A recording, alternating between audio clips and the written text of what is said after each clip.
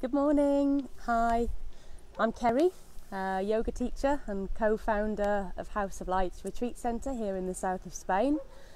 And I'm on my sunny rooftop this beautiful morning. So today I'll be leading less of a flow and more of a workshop.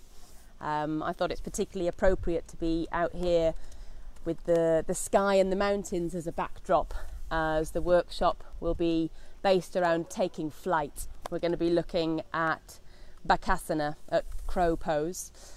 So to have this elevation and have this beautiful view behind me seems even more appropriate today. So I haven't done a live stream for a while. It's great to be back here with you all. I'm just going to give a moment to see who wants to join. And I'm excited and inspired today by another yoga teacher. I love this idea of a network and a community of yogis, yogi practitioners, yoga teachers, and that we all share our knowledge. But I'd really like to credit her. Her name is Natanya Stambouli, and I recently purchased her online course called Yogi Flight School. So it's all about forearm balances, hand balances, inversions, about that change of perspective, about taking flight. So a lot of the material covered in the workshop today, I'd like to credit to her. A lot of the tips and the strategies and the advice around arm balancing and how you can shift and progress your practice is down to Natanya. So thank you to her.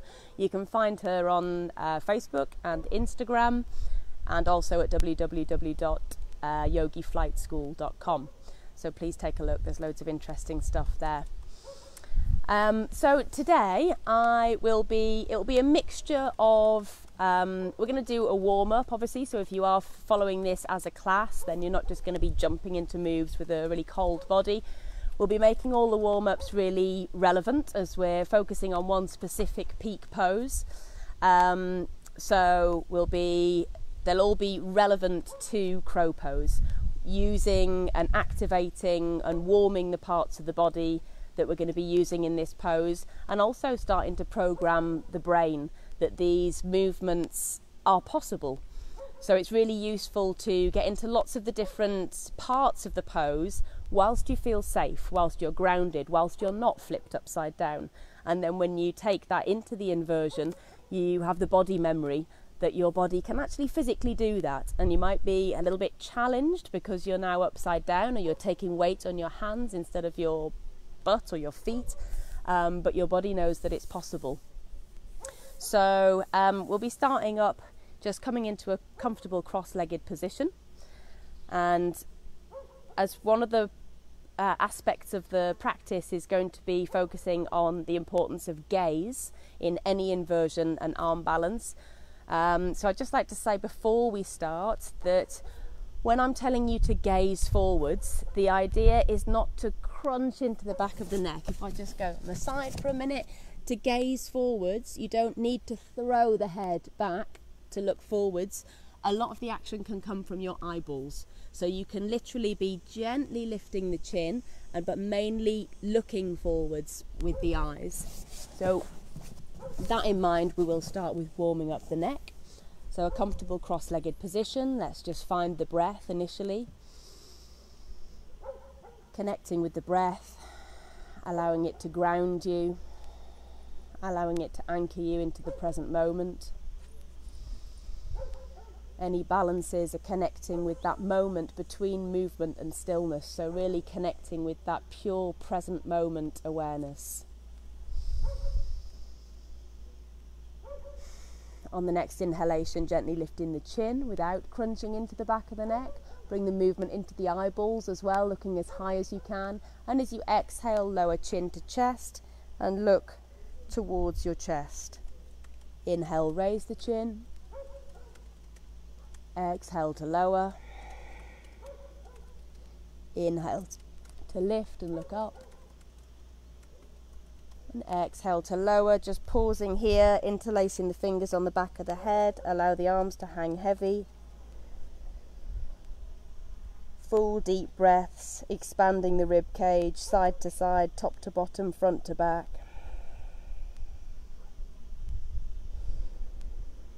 And then releasing the hands from the head. So we're now going to move on to the shoulders, another huge part of this arm balance. They're fairly stable joints, but to have a good understanding of the structure of the joints is quite important to move into Bakasana safely. So I'm just going to talk for a moment about protraction and retraction whilst there's no weight bearing on the shoulders. So if you extend the arms forwards and flex at the wrists, almost imagining that you're placing the palms of the hands down onto the ground.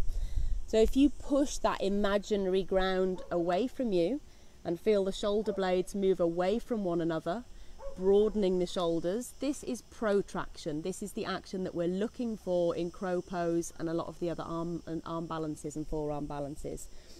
So if we do the opposite, if you draw the backs of your hands, keeping the arms straight towards your body and feel the shoulder blades gently pinch together, this is retraction. So the shoulders are much more unstable, unsafe in this pose, and we're collapsing. If your hands were on the ground, your chest would be moving towards the ground, you'd be dumping into the shoulders. So just creating the body memory that this is what we are looking for, pressing the palms away from you, creating space between the shoulder blades, draw the hands towards the body, kiss the shoulder blades together. This is what we're not looking for in the pose. So just bearing this in mind, protraction and retraction, if I use this terminology as we move into the pose. If we start from the ground up, which seems a sensible thing to do, so normally I would be cueing from the feet all the way up the legs in a pose, but when we flip the body upside down, our hands or forearms become our feet. So we're going to start looking at the hands. If you first just lift your hands, if you just gently open them wide as if you were going to wave at somebody, you notice that the palm is fairly flat. If you really extend the fingers as wide as you possibly can, flaring to your full extension, and then look at the palms of your hands, you might notice that a cup appears, an indentation. So this is actually one of the lesser talked about bandhas within yoga. You might be familiar with the Uddiyana Bandha and Jalandhara Bandha. This is another energetic lock that we create by flaring the fingers really, really wide. So we're activating the hands. When you're standing on your feet, you might not even notice you're doing it, but your toes will constantly be shifting and moving and adjusting to keep you balanced. So this is the action that we're now going to be looking for in the hands. So creating Hasta Bandha, creating this cup shape in the hands is essential. And then coming on into tabletop position like this, and visualizing that through that cup shape you could literally draw energy up from the earth. The other 2 points that we want to anchor down into the ground is the root, the base of your knuckles. So where your fingers attach to the palms of your hands, we're going to press this point firmly into the mat. The next knuckle up, these knuckles, the middle knuckles, they can be floating away from the ground. The third point of contact, which is essential, is the fingertips. So bringing the palms back down, create Hasta Bandha by creating that cup shape.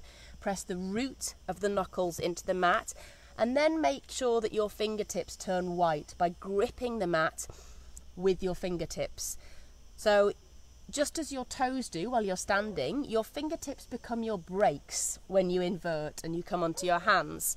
So just to demonstrate this, from a simple tabletop position, keeping the arms straight, grip the mat with the fingertips. If you start to move forwards, move the shoulders forwards and in front of the wrists, and to that point where you can press more firmly into the mat and stop yourself from face planting, and then move back.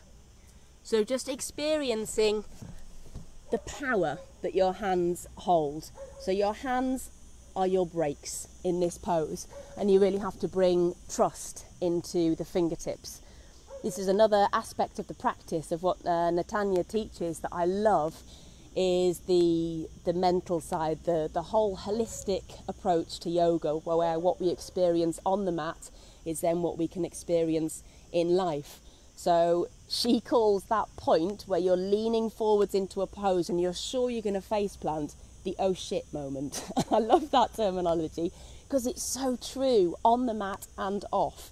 And if we don't experience that slight sense of discomfort and that oh shit point, we never get the benefits, get the juice, get the goodness, get the magic that happens beyond that point. So I'll be mentioning the oh shit point, which is a Natanya phrase, but it's so important because it's often at that point, as it is in life off the mat, that you have to trust. You really have to trust, you have to dig deep, knowing that on the mat, if you fall, it's okay. You can put a blanket in front of your face, it's absolutely fine.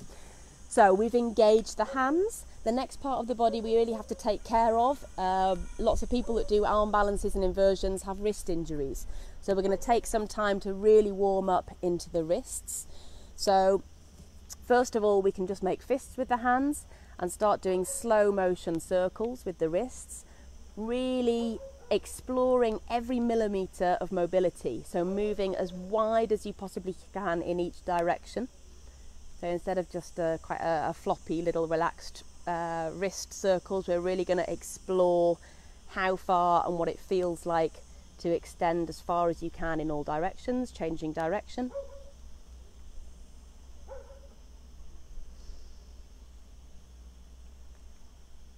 And the next one is a perfect example how we're going to move through some discomfort. So we're going to do the hand bursts.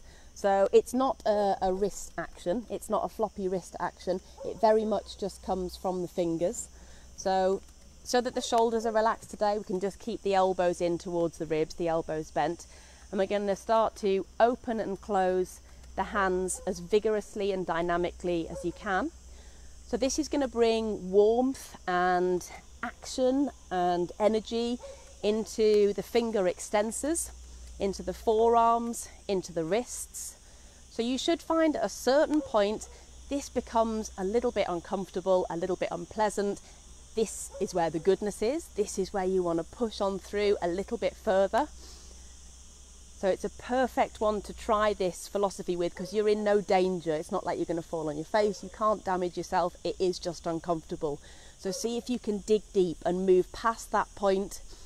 Grit your teeth a little bit, keep breathing, see if you can keep a smile on your face and move through or just be with that discomfort instead of giving in to the thoughts that might be like, when is she going to let us stop doing this? Just keep breathing, keep moving, and then relax the hands, just rest the backs of the hands onto the thighs, return to the breath, connect to the sensation that you've created in the forearms and the wrists, noticing that they feel alive and vibrant, full of energy. Slow the breath back down. When we meet challenge in our yoga poses, it's often a temptation to hold the breath. So just returning to soft breath, long, slow inhalations and full, complete exhalations. So one final wrist warm-up that we're going to do before we move into the crow pose. This one I'm going to show you once so that we don't run out of time, but you can repeat this, I'd say, ideally up to 5 times. So extending the arms out to the side and making fists with the hands, then bending at the knuckles like you're doing a strongman impersonation. Then really flex the wrists, point the knuckles as far down towards the biceps as you possibly can.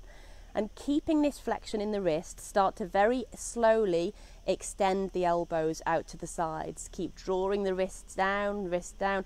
At a certain point you'll meet really strong resistance, and that's the point where you want to pause and hold it and breathe.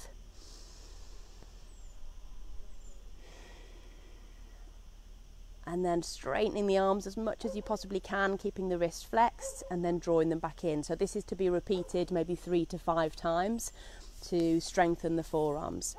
So we're now going to move into a little bit of core warm-up because we've done wrists, we've looked at shoulders. We're just going to activate and engage the core by practicing crow supine on our back, so there's no chance of falling, but we're starting to wake up the core to create that connection between the mind and the movements. So bringing yourself onto your back, reaching the arms up towards the sky and flexing the wrists as if you were planting your hands on the ground. So as you exhale, we're just going to draw the knees to gently touch the elbows. Exhale to release down and tap the toes to the mat. Exhale to squeeze. Inhale, release. Exhale to squeeze.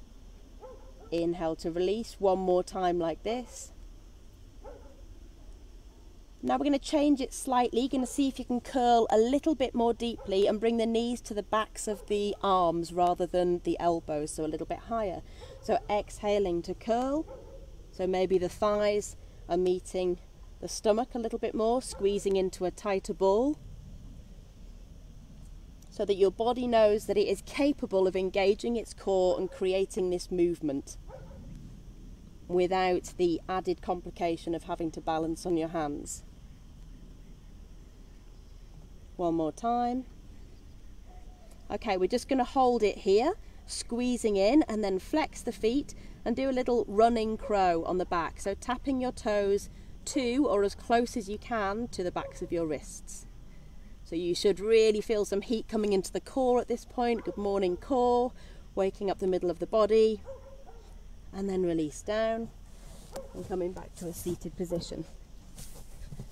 So starting now to move into our crow pose. One of the biggest game changers that I learned through the Yogi Flight School was about joint stacking and weight shifting. So before you even try to lift your feet off the ground, checking that you have your joints in an alignment that makes the pose possible. Okay, it's kind of a little bit, it's a bit physics really, it's a bit sciencey, but it makes complete sense. So if we plant our hands to the ground, Hasta Bandha, create that cup in the palm of the hands.